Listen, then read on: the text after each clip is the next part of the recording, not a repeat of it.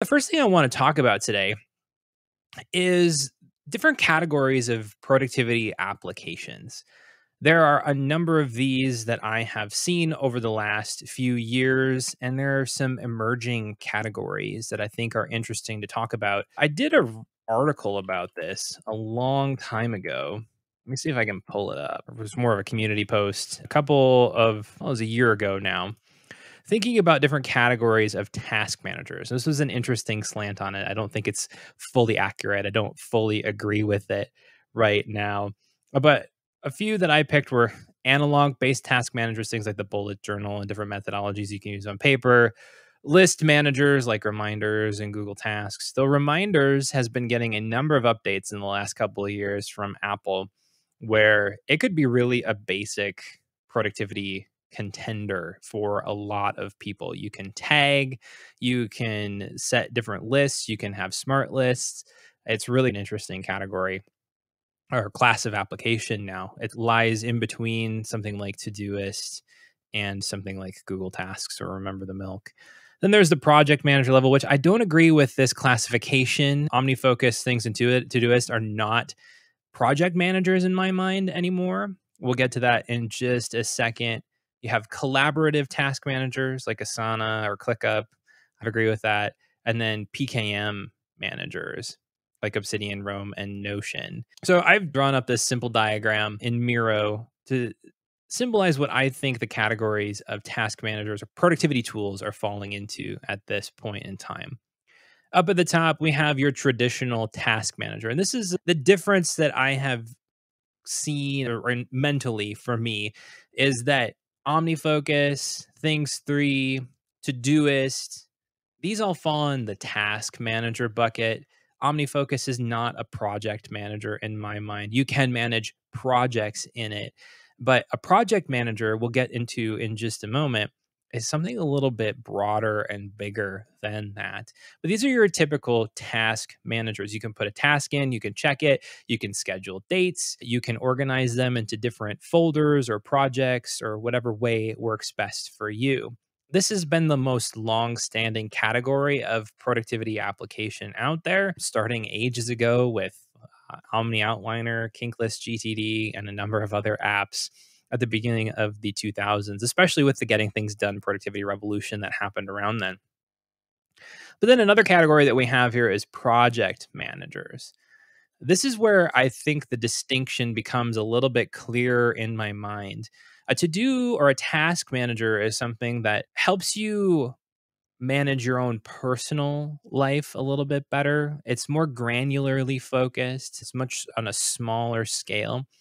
Project managers, I think, have two distinctive qualities about them. One is that they're designed for big picture management. There are tons of projects you can have in there. There can be a very high level overview of work happening and a very detailed level of work. And two, project managers tend to be focused and built around collaboration. So, Asana, very much a team oriented project management tool. Monday, Taskade. ClickUp is an interesting one too. It's very much a team oriented tool, but it also has a number of tools built into it, like documents and a whiteboard, similar to Miro. And so there's a lot of features where you can start to build project management workflows directly inside of one platform here. Whereas looking at task managers, you're not going to be building out documentation inside of OmniFocus.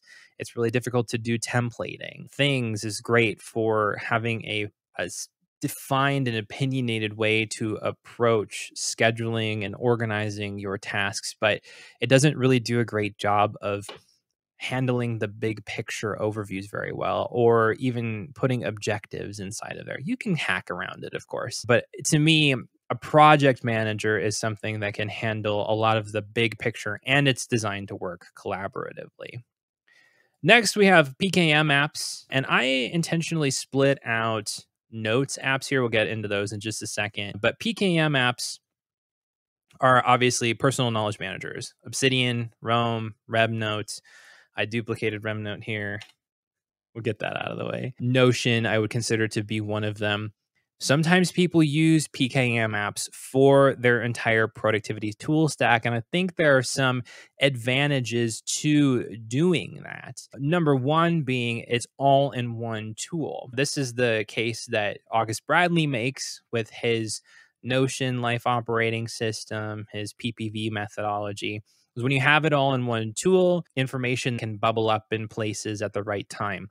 Whereas if you have reference materials in a notes app and then your tasks in a task manager and you have other stuff in a project manager and your planning tools over here of your day-to-day planning, it can get a little disparate and can be very difficult to integrate it all. I know this is one of the challenges that I ran into 5 or 6 years ago when managing my notes inside of Bear and then having tasks inside of OmniFocus is how do I make sense of all of it? It's not under one roof. So people can use PKM apps to build a sort of productivity system. This is the other challenge that I've seen that PKM apps can actually excel at too, is having the high level guidance principles of your life embedded right in there.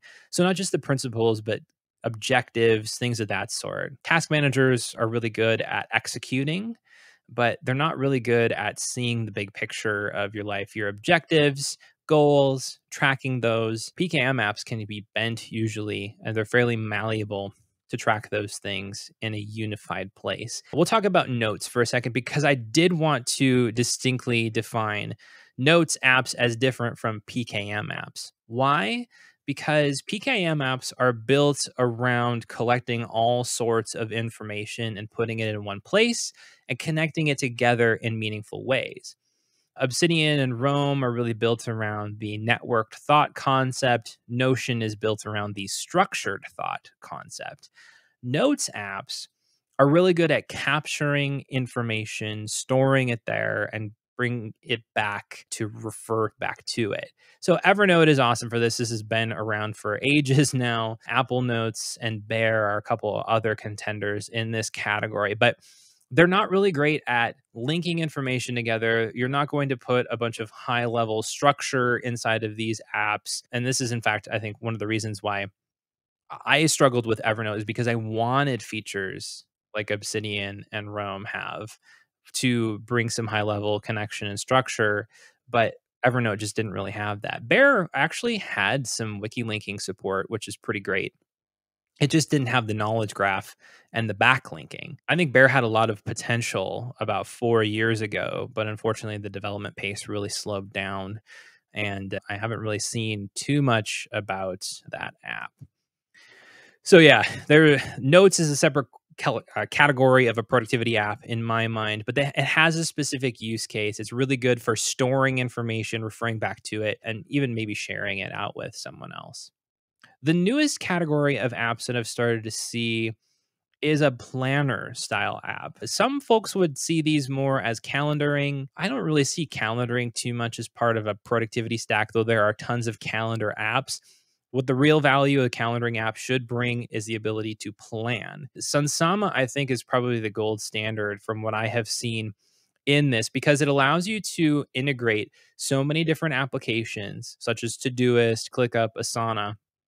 You can pull tasks and things you need to do into one view here and then schedule them in a way. So, where project managers and task managers really excel is the ability to organize structured information, things that you need to get done. They don't do day-to-day planning all that well or even week-to-week planning. It can be difficult. You can obviously you can schedule dates inside of Todoist, you can schedule dates in Asana, ClickUp, but to actually plan when you're going to do something, how you're going to do it, this is where these planning apps really excel. As I mentioned, Sunsama, there's Akiflow, Morgan is another one. It's more of a calendar app than it is a planner, but it does have some of the planning features that Sunsama and Akiflow have. Reclaim AI is also another interesting one. And then I threw Bento, Keep Productive's app, Francesco D'Alessio's app, in here because while it's not a calendaring app, it is centered around working with other tools that contain your things to do. And then this is the place that you plan your day. And then you work off of this list. It makes a lot of sense. If you're interested in checking out Bento, definitely recommend doing it. I have to applaud Francesco and his effort in building this app. It's been actually quite successful. And so I think it's a great choice, especially if you want to really hone in on what tasks that you're working on. I did a video on it. I did a first look. I will say I recorded this video in a hotel room while I was traveling for work. So if you want to check out my first look at Bento on launch day, do have a look at that app or that video.